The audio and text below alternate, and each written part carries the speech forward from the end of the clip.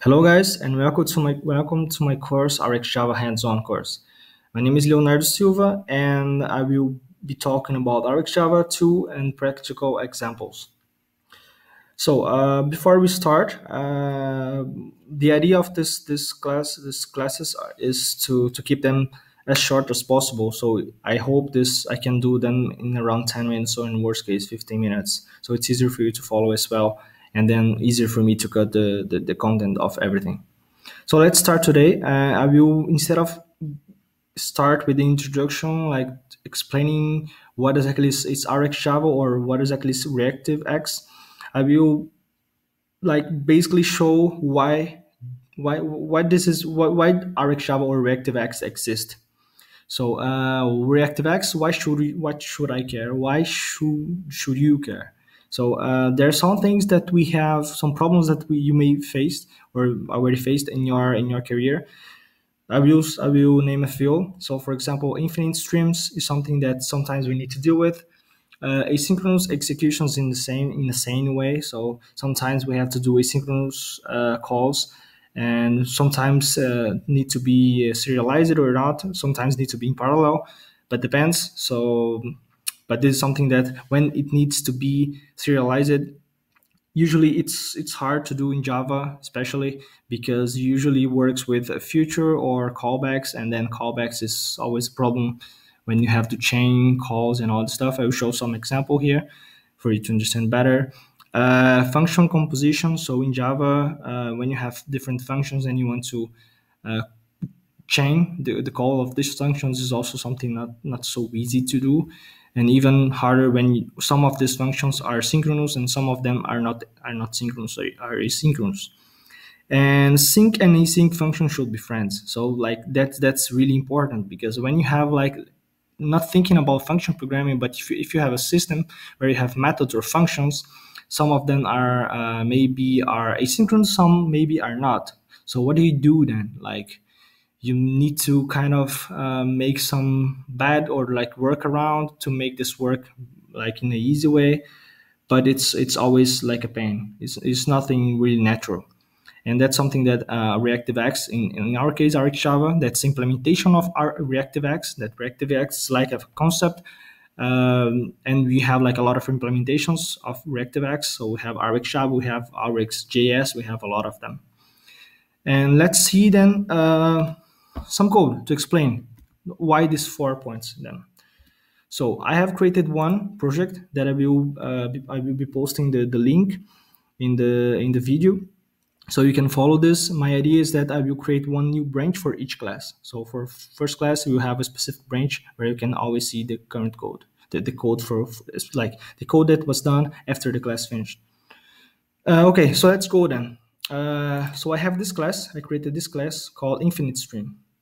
So this class is a fancy class that is basically simulating like a Game of Thrones scene. So how exactly does it work? So we have a function called stream. This stream will basically receive a consumer. That's a function. And then I will use like a global timer, and I will schedule at a fixed rate a task that will execute every 5 seconds. And this function every 5 seconds will call the callback, passing a character that will be a Game of Thrones character. So what it does, okay, for this stream, I will receive one character after 5 seconds. So like in theory, this is an infinite stream until someone come and kill the process. This will be running. And then we get a new CD for every time I get a new character, I get a new CD, I get a new dragon. That's some function that we have here. And then I basically print, okay, this character is going to this city. Then what I do is I have another method called try to kill. Try to kill receive character, the dragon, the city, and then we have yet another callback. So what is try to kill does, in fact? So it receives the character, the enemy, the city, and the callback. So what it does is that after 2 seconds, so this we are kind of trying to simulate a asynchronous call that will delay in 2 seconds, and then what it will do, it will like use a fake response that will be true or false to see if the character won or not the battle, and then we are going to print like arriving at this place, this character tried to kill this dragon and succeeded or not, won or lost. And then we call the callback saying if the guy was succeeded or not. So what we do here, we receive this callback that will be the boolean one, and then we check, we get yet another. We can even do that here. Let me change, move to be clear. So we check if a character won the battle. What we do, we get a new last city, a new dragon, and then we try to kill again. So let's imagine one character won the first dragon or lost the first dragon. It will go to else and say, get out of here. And then, but in case that character wins the battle, it will try to kill the other dragon. So it tries to kill. It goes to another city and try to kill another dragon. Now let me just print this here again because it's going to another city. So the character tried to kill another dragon in another city. And then if in case the character win again, the character will see, okay, this character is the best one, and that's it. Or not, okay, not so lucky that time, sorry. So let's try to run this guy now.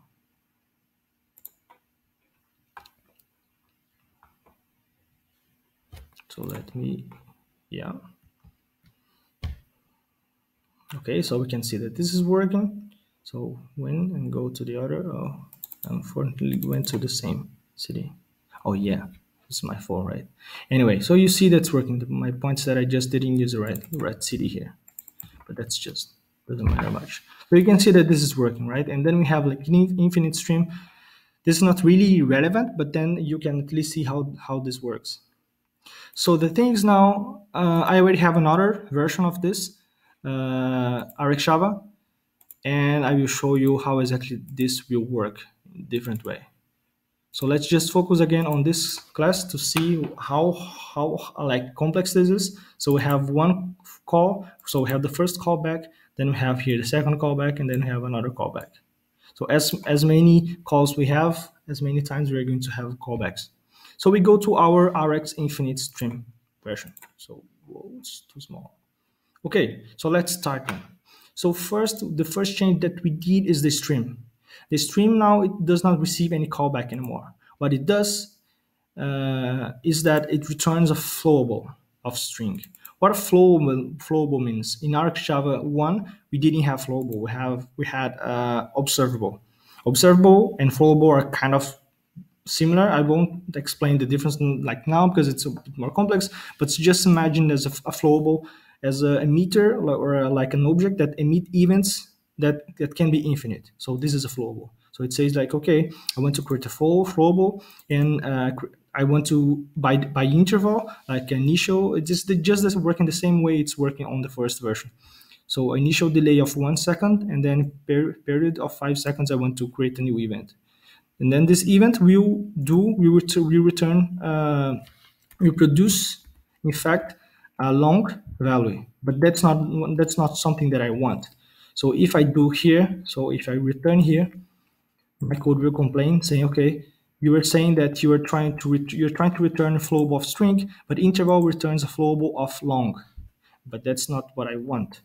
So that's why I basically say, okay, I don't care what's the long value that you're mapping here. I just want to map this long and ignore this long and return my new character. And that's it. So I receive a new character here. And what I do, I say, okay, now this stream will emit a lot of events. So what I do is for every event, I want to return another emitter of event. So we have the try to kill. So this is something that you don't need to spend time thinking about this now. I will just explain in the next few classes. So let's see the try to kill method now. Okay, so try to kill then returns a single of boolean. So what does that mean, right? We saw like first flowable and now we see a single. What's the difference then? So flowable, as I said, is like an object that will emit one or infinite events. In that case, from an event that will be in string. The single is the opposite. It will basically emit one event, and that's it. So what I'm saying here is that, okay, I want to emit one event after 2 seconds, and this event will do what? What exactly is this event? It's a boolean, and the boolean will be the result of a random Boolean result. Then in this, after this timer 2 seconds, I will basically return a Boolean value here, and we will print out the result of this battle here, and also return, like, pass the event of Boolean, like the one, like one or not, to the next function. And then, so I pass here, and then here, let's remove it for you to understand what's happening. So if I say here, okay, here I'm returning a single of Boolean. So this means that the next function that will be that guy will receive a 1 here. But that's not what we want, right? Because like now we have the 1, okay, but we know that someone won something. But who won what against who? We don't know. So that's why we need to keep context of what we are doing. So that's why we are mapping here. So because here we have the context, we have the who is fighting against who, we know the city, we know everything. So what we need to know, the context that we need for the next execution is about the character that is fighting, because we need to fight again. And we need to know if the guy won or not. So we need to know the number of battles that this guy already won. So we say, okay, try to kill, then based on the answer, I will map this result to another result. So you can see that we have here flat map, and then we have here map. It's what's the difference? I'm going to explain in next classes. So here what I'm doing, okay, I get the one result, that's a Boolean, and I create a pair. I could have created a class, but only for the sake of like being fast, I just created a pair. But anyway. So I create a pair that will basically wrap the character and the number of victories that this character already have. Then I basically do another flat map. Then I here receive the pair, and I see, okay, if this guy lost last battle, so this means that the guy has 0 victory, I will just pass this guy further, and I don't care. This guy won't fight again. So this means that this guy will come here, will emit a single event of pair. So single dot just emits an event with this value pair. Then it could just go further to the next question, next function that will be subscribe. And then subscribe will basically receive the pair, get the character that fight it, and then see, okay, now the guy the right is not true, is 0, is not 1, is 0. Then come here and say, okay, the guy lost everything, so get out of here. So let's imagine the case that the guy won here, and then what we're going to have, number 1. So the guy has 1 victory. So we come here, this is not 0, it come here, and then get the character from the previous context, get a new city, a new dragon, then print this guy is going to this city, and then try to kill the new dragon in the new city. And then again, we map the result, okay, this guy won or not. We create a new pair, like keeping this context again, and then we update the number of victories that this guy has. And then here we do the same logic here, right? So that's still keep the same. So you see the difference between the two approaches. First one is that this will easily become a callback hell. So we have one callback, and then we have the second callback, and then we have the third callback. And that's it. Like as many times, if you wanted to fight 3 times or 4 times, this will be callback hell already. And here we can easily work with this. We can easily say, okay, now I want to skip, I want to pass. We can also filter an event and all the stuff. We could use like an error, for example. Here I could say, okay, if the guy lost, I don't want to pass around. I just want to throw an error. Like an error, when I mean error, is not like a throwing exception, but means throwing an event of an error. And then we are going to bypass all the next functions, and just go to like a on error kind of callback in the end. So we could do this as well. But here's just one simple example of changing this, refactoring this.